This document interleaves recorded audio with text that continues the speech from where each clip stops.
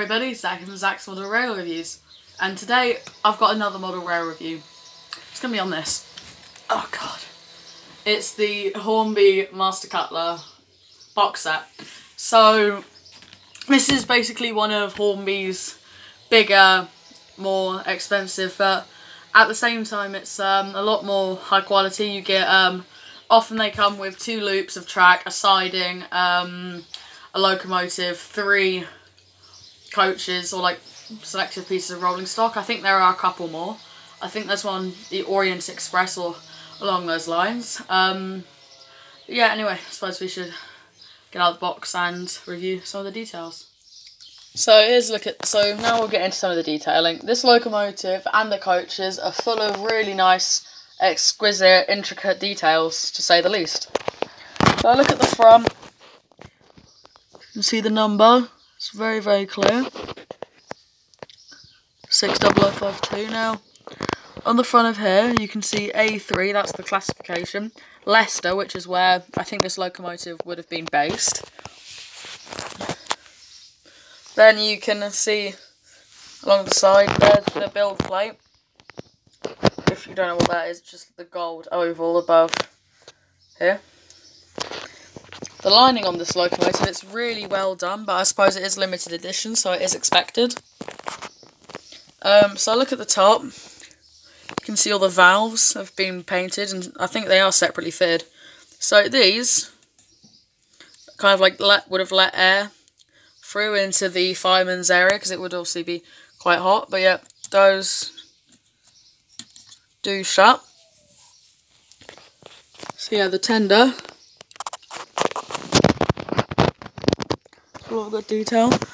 Obviously the bogies, you can see all the the components of the bogies are really, really clear. All the rivets are there too. It just really adds a great deal of detail to this locomotive, I think. Yeah,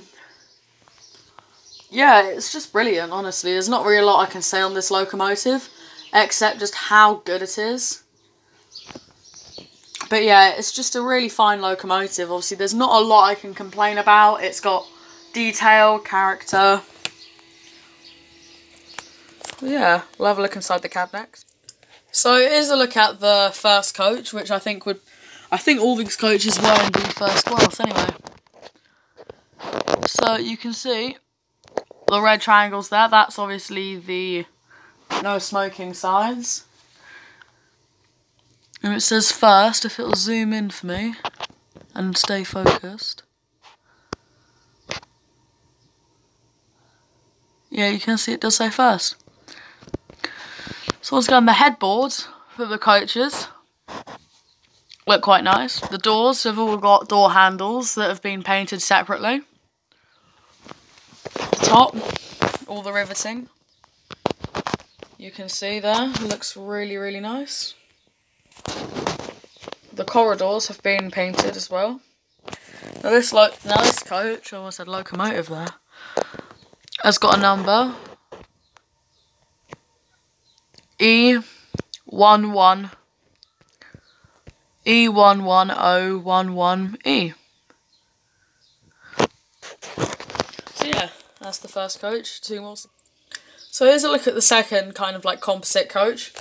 Now this one isn't, well this is the composite coach.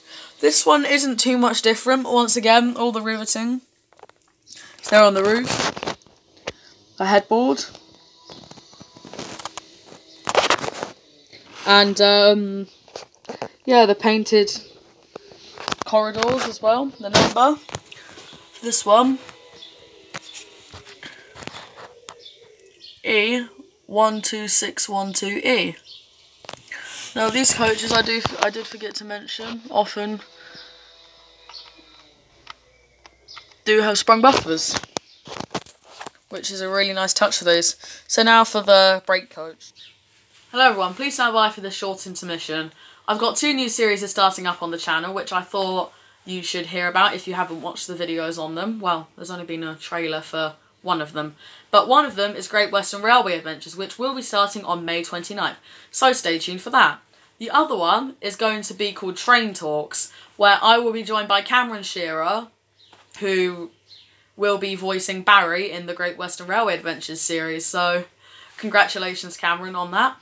But we're going to just basically discuss all the latest topics on the British Railways Heritage Circuit or the mainline circuit. So, you know, things like the Hitachi Class 801, new steam engine builds such as the Prince of Wales or other. But no, I am not ripping off Chris Eden Green's Gauge the Issue, okay? So don't get any ideas in the comments. But anyway, I hope you've enjoyed the short intermission, and now back to the video, everybody. So just before I do a little bit of a brief history and then the running session, here's a look at the box. It's fairly large, as you can tell. Like if I put my hand next or like there, you can tell it's very, very large. And obviously all the coaches come in that little box which is lined with silk. This shows all the track, the buffers, the points. That controller isn't the one I use. I use this one. It's the Gauge Master Prodigy. Is it Prodigy or Prodigy Express? Yeah, it's a really, really nice controller. It gets the job done. Oh, I might say on the back. Prodigy Express walk around controller. Yep. Anyway, so just whilst I'm here, here's a little look at my layout. So you can see I've got a fiddle yard at the back. These signs I had customly made as well. These signs are actually on the watercress line. I also got these ones made too. So, yep, you got the coal office, or the coaling stage. Is the yards. It's not really a bay platform because it doesn't necessarily go anywhere. I've got my little points board, that's my coupling hook, my track rubber. That's an Allen key, I don't know why that's there. So yeah, the station, I've got a little, that was the Allen key. I've got a little kind of news agent there, mailman. Here's a look at the yards where you can see some of my locomotives. And yeah, once again at the back you can see my signs. I've got one of each at each end. So, and just out here, this is just a little run around area because, as you can tell, I run an end-to-end layout.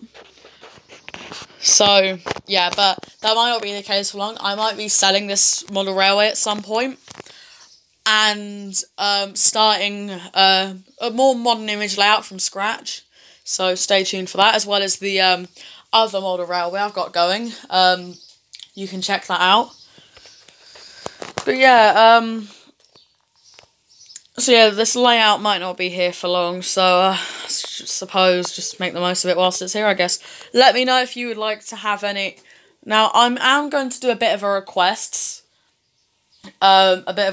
week next week. So each day I'll take one of your requests and I'll do it. So you can request a review on. So here are going to be some of the requests. I'll do a review. I'll be doing reviews on these two schools classes, and basically up here, most of these engines I can do a review on. The ones that I can do a review on are the Southern Suburban 1957, the Class 205, the what else haven't I done? The Railroad Schools class, the Railroad County, so you might be able to see up here. Yeah, that's mainly all I've really got left to review. So, I will so what I will say for the future of this channel is that it's going to be a bit of a mix and match. I don't really know, but it's not going to be Reviews aren't going to be quite as frequent, because as I say, I'm running out of things to review, which may sound crazy for a channel which is built on that, but that's all I've got. Like, truly, that is all I have to review. But I will be getting I think it's the Bachmann Tornado in the Express Passenger Blue livery, so stay tuned for that. But now, back to the A3 review, because I'm sure that's what you all clicked on the video for. So, the A3s were designed in 1915 for the Great Northern Railway. They were originally the A1s. They were designed by Sir Nigel Gresley, and 51 of the class were produced, including this one, number 60052, Prince Palatine. The class were produced between 1922 and 1935. As I said, 51 of the class were produced. This particular one, Prince Palatine, was built in 1924 at Doncaster Works, along with the vast majority of the A3 Pacifics, but was then withdrawn from service after having a severe accident in 1941. The locomotive remained at St Margaret's Works, where it was then scrapped in 1966. One of the class is still in preservation, which I'm sure you've all heard of, Flying Scotsman. If you haven't, then what have you been doing with your life? Because according to research, it's the most popular or, most well-known train ever. So, look it up if you don't know. But yeah, the A3 Pacifics were obviously express locomotives. As I say, they were designed for the Great Northern Railway. The class were very powerful, and according to actual records, not myths, sorry City of Truro, Flying Scotsman was the first engine to hit 100 miles per hour. The LNER were very good at breaking records after all, because we all know how it went with the A4s now, don't we? But anyway, the A3 Pacifics pulled a lot of name trains, such as the Master Cutler. They also pulled trains like the Elizabethan, the Pullman, the Flying Scotsman, and others. If you know any other name trains that they pulled, because I'm not great with them, put them in the comments below, please. But anyway, now it's time for the final bit of the video, the running session. Alright, so here we go. We're going to have the LNER B12 and the A3 class Prince Palatine.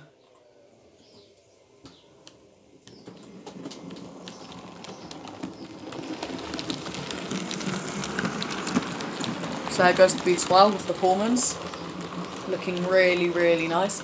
So the theme of this running session has obviously been LNER and named trains. So there's the Pullman. And now, points have been set. It's time to let Prince Palatine go on its way.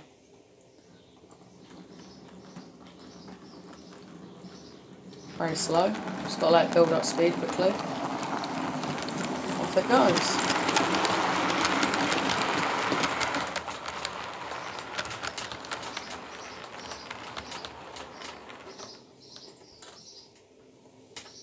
Anyway, I hope you enjoyed this running session. Remember to like, subscribe, share with your friends, family, and any other railway lovers that you know. But I've been Zach, you've been a brilliant audience. Just remember to keep calm and build model railways, everyone. See you in the next